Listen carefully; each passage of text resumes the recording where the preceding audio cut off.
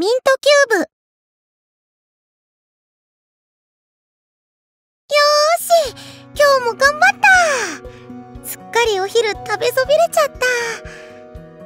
おやつの時間には微妙だし、エリちゃんは呼ばなくても大丈夫かな。ごめんなさい。まだお客さんいたんだね。ランチのラッシュが終わったから気を抜いちゃって。私の作ったご飯どうだったかな？美味しかった？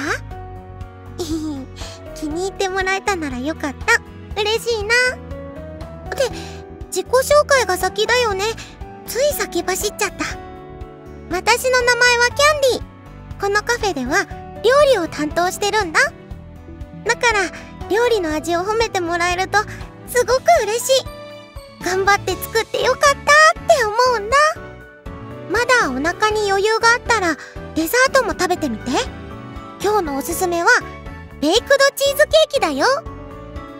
でもピーチタルトもおすすめ。それからホットケーキも。焼きたてを用意してあげる。今まではお店のまかない用に料理することの方が多かったんだけど、最近お客さんがたくさん来てくれるようになったんだ。だから新しいメニューもいろいろ研究してるの。あなたもリクエストがあったら何でも言ってね。本当は新メニューの試食もおすすめしたいところなんだけど、なぜか止められてるんだよね。エリちゃんも珍しく真顔になって、お客さんには勧めないでって言ってたし、そんなにダメかな。太郎ちゃんには、太郎ちゃんっていうのはうちに来た新しい従業員の男の子なんだけどね。とにかく太郎ちゃんには割と好評なんだけどな。